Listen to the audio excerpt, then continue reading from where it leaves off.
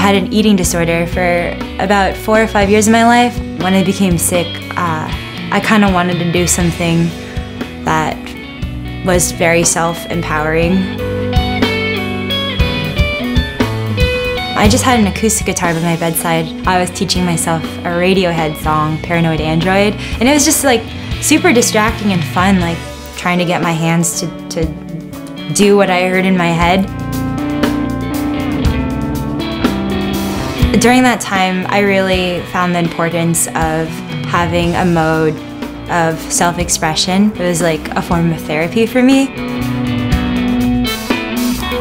For me, a really important shift in the way I perceived myself was shifting my self-value from my external appearance to like the abilities that I have and like who I am as a person, like what I have to say and what I can do with my hands. I think it brought me out of a funk and it helped me feel better about myself.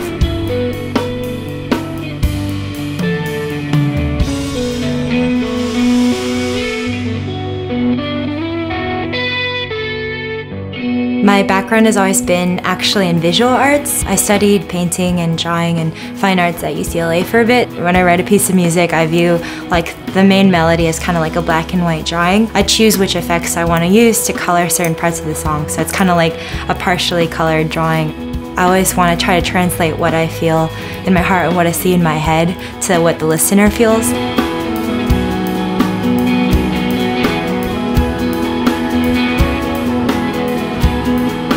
I started out as a solo musician. The way that I discovered I could sound as full as possible was using alternate tunings and also kind of doing the percussive fingerstyle thing I do with tapping.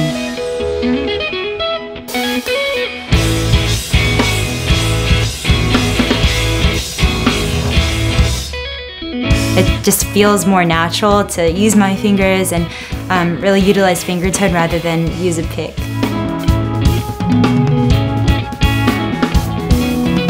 So currently I play an Ibanez Talman 6-string. It's outfitted with the Seymour Duncan 5.2 Strat Set. I really like dynamic pickups. I like to be able to like dig in with my fingers and get kind of like an overdriven, gainy sound. But then when I lay back with my fingers, I like kind of like a really crystalline, chimey, clean sound. I find that plugging into an AC10 or AC30 with the Seymour Duncan 5.2 set is great because I achieve exactly that.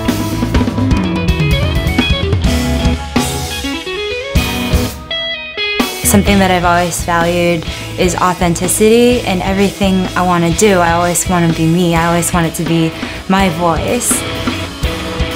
The most important thing to me is, do I like what I'm doing with my music? Like, do I feel something when I'm playing it? At the end of the day, it's all subjective. It's all personal preference. But for me, whenever I play the Strat style toms I have with that 5.2 set, I just end up writing a ton of music, and I can't explain why, other than just it's like really inspiring sound-wise.